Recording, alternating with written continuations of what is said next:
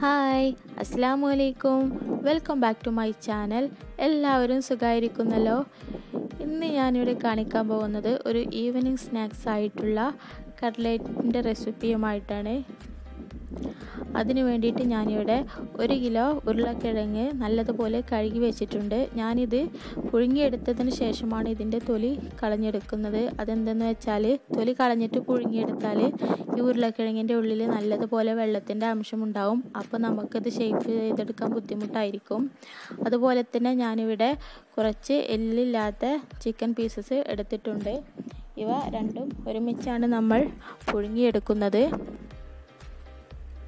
അതിനായിട്ട് ഞാൻ ഉരുളക്കിഴങ്ങുകളെല്ലാം ചെറിയ ചെറിയ പീസസ് ആക്കിയിട്ട് കുക്കറിൽ ഇട്ടിട്ടുണ്ട്. ഇനി ഇതിലേക്ക് നമ്മൾ ചിക്കൻ കൂടെ ഇട്ട് കൊടുക്കണം. ആവശ്യത്തിന് വെള്ളം കൂടെ ഒഴിച്ചു കൊടുക്കേണ്ടതാണ്.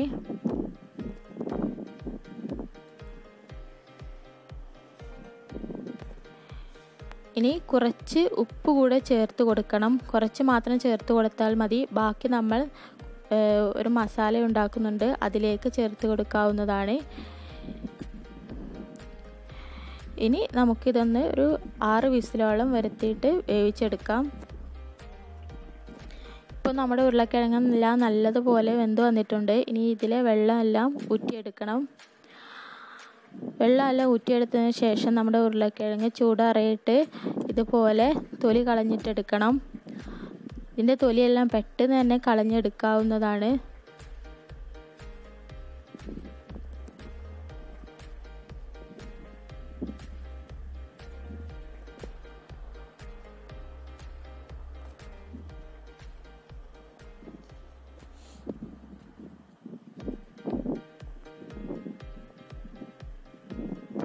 അങ്ങനെ ഞാനിവിടെ എല്ലാ ഉരുളക്കിഴങ്ങിൻ്റെ തൊലിയും കളഞ്ഞെടുത്തിട്ടുണ്ട്. ഇനി ഇത് നല്ലതുപോലെ നമ്മുടെ കൈ വെച്ചിട്ട് തന്നെ ഉടച്ചെടുക്കണം. അതുപോലെ ഈ ചിക്കൻ പീസസിലെ ചെറിയ എല്ലുകളെല്ലാം മാറ്റിയെടുത്തിട്ട് ഇത് മിക്സിയുടെ ജാറിലിട്ട് ജസ്റ്റ് ഒന്ന് ക്രഷ് ചെയ്തിട്ടെടുക്കണം.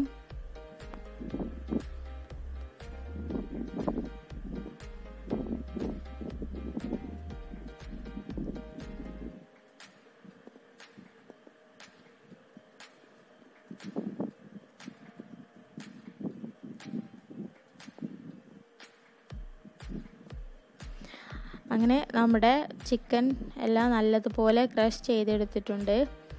അതുപോലെ നമ്മുടെ ഉരുളക്കിഴങ്ങെല്ലാം നല്ലതുപോലെ ഉടച്ചെടുത്തിട്ടുണ്ട്. ശേഷം നമ്മളിവിടെ ഒരു 4 വലിയ ഉള്ളി അരിഞ്ഞു വെച്ചിട്ടുണ്ട്. പിന്നെ 2 പച്ചമുളകും. നമ്മുടെ എരിവ് കൂടുതലാണ് ആവശ്യമെങ്കിൽ പച്ചമുളകിൻ്റെ എണ്ണം കൂട്ടാവുന്നതാണ്. പിന്നെ ഒരു പിടി മല്ലിയിലയും 1 പിടി കറിവേപ്പിലയും അരിഞ്ഞു വെച്ചിട്ടുണ്ട്. അതുപോലെ 2 ടീസ്പൂൺ ഇഞ്ചി വെളുത്തുള്ളി പേസ്റ്റ്, 1.5 ടീസ്പൂൺ മഞ്ഞൾപ്പൊടി, 1 ടേബിൾ സ്പൂൺ ചിക്കൻ മസാല, ആവശ്യത്തിന് ഉപ്പ് എന്നിവ എടുത്തിട്ടുണ്ട്. ഇനി ഇതൊന്ന് വാട്ടിയെടുക്കാനായിട്ട് ഒരു പാൻ അടുപ്പത്ത് വെച്ച് ഓയിൽ ഒഴിച്ച് ചൂടായതിന് ശേഷം ഇതിലേക്ക് നേരത്തെ അരിഞ്ഞു വെച്ചിട്ടുള്ള വലിയ ഉള്ളിയും പച്ചമുളകും മല്ലിയിലയും കറിവേപ്പിലയും മുഴുവനായിട്ട് ഇട്ട് കൊടുത്തിട്ട് നല്ലതുപോലെ ഇളക്കി കൊടുക്കണം.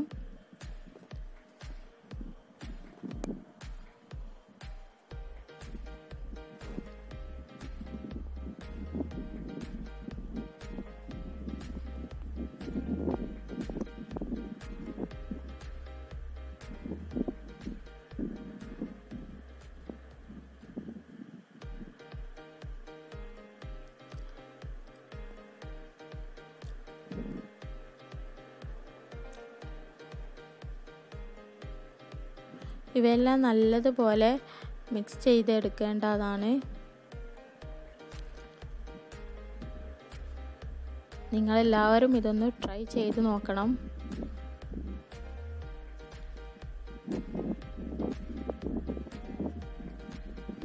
ശേഷം നമുക്ക് ഇതിലേക്ക് നേരത്തെ മാറ്റി വെച്ചിട്ടുള്ള ഉപ്പ് ചേർത്ത് കൊടുക്കാം. അത് എന്തിനെന്ന് വെച്ചാൽ നമ്മൾ ഉപ്പ് ആദ്യം ചേർത്ത് കൊടുത്താൽ നമ്മുടെ ഉള്ളിയെല്ലാം പെട്ടെന്ന് വഴന്ന് കിട്ടും. അതിനായിട്ടാണ് നമ്മൾ ഉപ്പ് ആദ്യം ചേർത്ത് കൊടുക്കുന്നത്.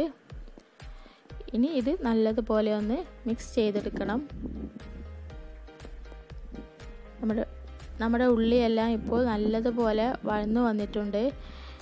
ഇനി നമുക്ക് ഇതിലേക്ക് ഇഞ്ചി വെളുത്തുള്ളി പേസ്റ്റും മഞ്ഞൾപ്പൊടിയും ചിക്കൻ മസാലയും ചേർത്ത് കൊടുത്തിട്ട് നല്ലതുപോലെ ഇളക്കി കൊടുക്കണം. ഈ മസാലകളെല്ലാം ഈ ഉള്ളിയുടെ എല്ലാ ഭാഗത്തേക്കും നല്ലതുപോലെ ആയി കിട്ടണം.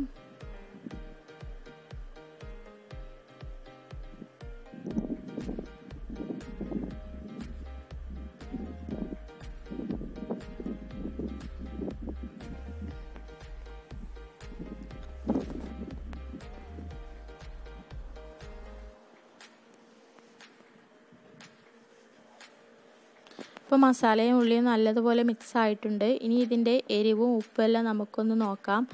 എനിക്കിവിടെ എരിവ് പാകമാണ്. ഉപ്പ് കുറച്ച് കുറവുണ്ട്, അതുകൊണ്ട് ഞാൻ കുറച്ചുകൂടെ ഉപ്പ് ചേർത്ത് കൊടുക്കുന്നുണ്ട്. എന്നിട്ട് ഒന്നുകൂടെ ഒന്ന് മിക്സ് ചെയ്തെടുക്കാം.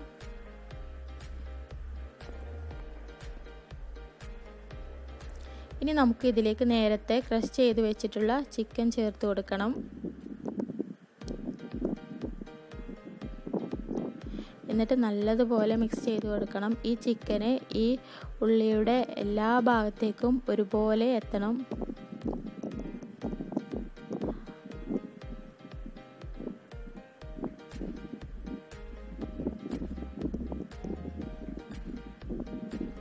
നിങ്ങൾ ഇതുവരെയായിട്ട് എൻ്റെ ചാനൽ സബ്സ്ക്രൈബ് ചെയ്തിട്ടില്ല, എൻ്റെ ചാനൽ സബ്സ്ക്രൈബ് ചെയ്യണം. തൊട്ടടുത്ത് കാണുന്ന ബെല്ലൈക്കൺ പ്രസ് ചെയ്ത് അതിൽ ഓൾ എന്ന ഓപ്ഷൻ പ്രസ് ചെയ്യണം. എന്നാലേ ഞാൻ ഇനി ഇടുന്ന വീഡിയോസ് എല്ലാം നിങ്ങൾക്ക് മിസ് ചെയ്യാതെ കാണാൻ പറ്റുകയുള്ളൂ.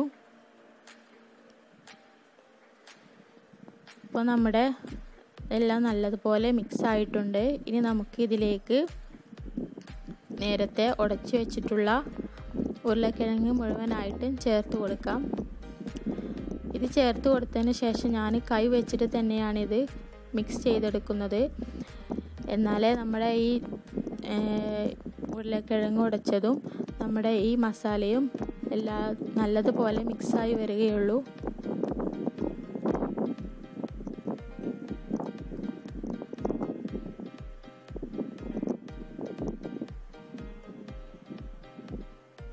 അപ്പോൾ നമ്മളിതെല്ലാം നല്ലതുപോലെ കുഴച്ചെടുത്തിട്ടുണ്ട്.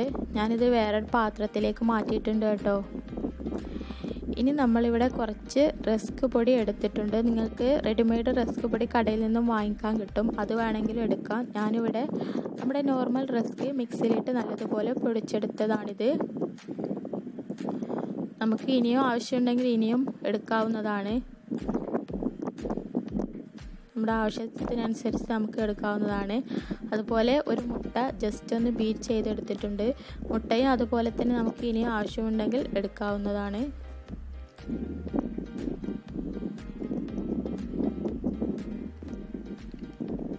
ഇനി നമുക്കിത് ഷേപ്പ് ചെയ്തെടുക്കാനായിട്ട് തുടങ്ങാം. അതിനായിട്ട് ഞാനിവിടെ ഒരു ഉരുള എടുത്തിട്ടുണ്ട്. ഞാനിവിടെ ഒരു അത്യാവശ്യം വലുപ്പമുള്ള ഒരു കട്ട്ലേറ്റാണ് തയ്യാറാക്കി എടുക്കുന്നത്. നിങ്ങൾക്ക് നിങ്ങളുടെ ഇഷ്ടത്തിനനുസരിച്ച് വലുപ്പത്തിൽ വ്യത്യാസം വരുത്താവുന്നതാണ്.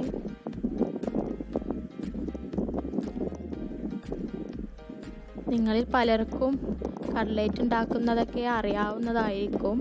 എങ്കിലും നിങ്ങൾ ഇതുപോലെ ഒന്ന് ട്രൈ ചെയ്ത് നോക്കണം. ഇതുപോലെ ജസ്റ്റ് ഒന്ന് ഷേപ്പ് ആക്കിയതിന് ശേഷം നമുക്കിത് ജസ്റ്റ് ഒന്ന് ഈ മുട്ടയിലൊന്ന് മുക്കിയെടുക്കണം. എന്നിട്ട് ഈ റസ്ക് പൊടിയിലിട്ട് നല്ലതുപോലെ കവർ ചെയ്തെടുക്കണം.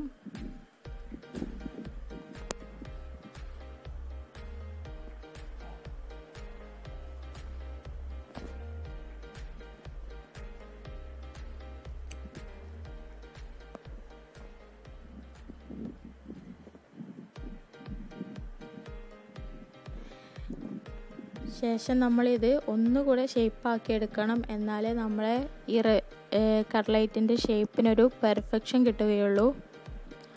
ചില ആളുകൾ ഈ കട്ട്ലേറ്റ് ഷേപ്പ് ചെയ്തെടുക്കാനായിട്ട് ഉരുളകളാക്കിയതിന് ശേഷം ഒരു അടപ്പിൻ്റെ ഉള്ളിൽ വെച്ചിട്ട് ഷേപ്പാക്കി എടുക്കുന്നതാണ്. അതായത് ഒരു കുപ്പിയുടെ അടപ്പെടുത്ത് അതിനുള്ളിലേക്ക് ആക്കിയിട്ട് ഷേപ്പാക്കി എടുക്കലുണ്ട്. ഞാൻ അങ്ങനെയൊന്നും ചെയ്യാറില്ല.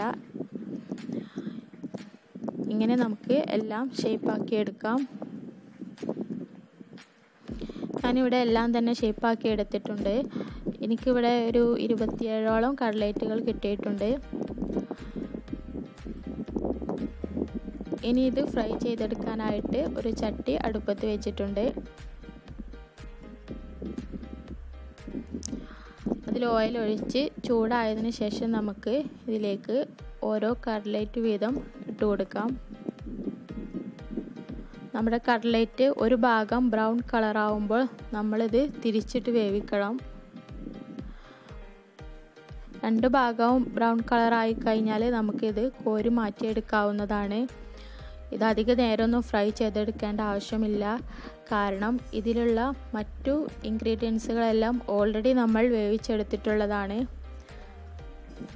അതുകൊണ്ട് ബ്രൗൺ കളർ ആവുന്നത് വരെ മാത്രം നമ്മൾ വെയിറ്റ് ചെയ്താൽ മതി.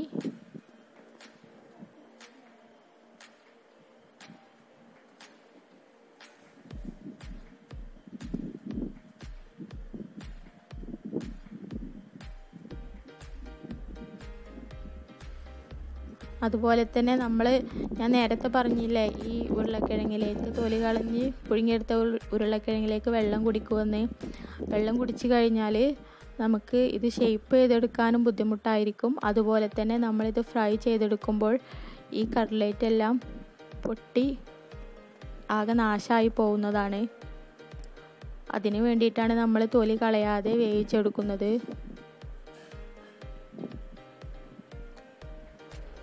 പിന്നെ വേവിച്ചെടുത്തതിന് ശേഷം നമ്മൾ ഒരുപാട് നേരം ആ വെള്ളത്തിൽ തന്നെ വെച്ചുകൊണ്ടിരിക്കാൻ പാടില്ല. അങ്ങനെ ആയാൽ നമ്മുടെ ഉരുളക്കിഴങ്ങിൻ്റെ ഉള്ളിലേക്ക് വെള്ളത്തിൻ്റെ അംശം ആവുന്നതാണ്.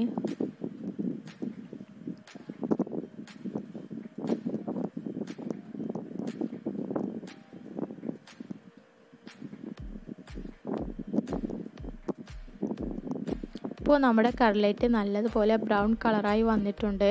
ഇനി നമുക്ക് ഇതിൽ നിന്നും കോരി മാറ്റിയിട്ട് ബാക്കിയുള്ളതെല്ലാം ഇതുപോലെ തന്നെ ഫ്രൈ ചെയ്തെടുക്കാവുന്നതാണ്. ഇപ്പോൾ നമ്മളിവിടെ എല്ലാതും തന്നെ ഫ്രൈ ചെയ്തെടുത്തിട്ടുണ്ട്.